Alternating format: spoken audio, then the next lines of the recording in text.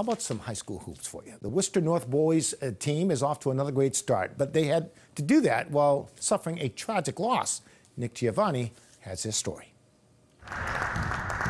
They're a perfect 15-0 to start the season.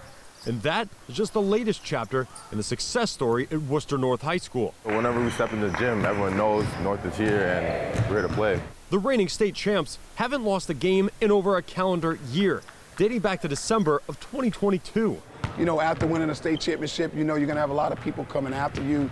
And they know that we have a target on our back, but we just try to come in every day, work hard, and stay humble. Their key to success is no secret. It's written on the back of their jerseys. Our whole program is built off a family. Like once someone joins our team or once someone's a part of our program, we consider them family. This basketball family hasn't just competed together, lifted trophies together.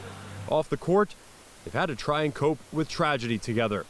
A month before their season started, former teammate Carl-Hens Beliard was shot and killed in Salem last November. Losing one of their family members, I mean, that hit us, you know, not just our basketball team, but our community, our North High community. That loss unified this family even further. Having everyone here with us, we're all together right now, and we're just trying to work through it.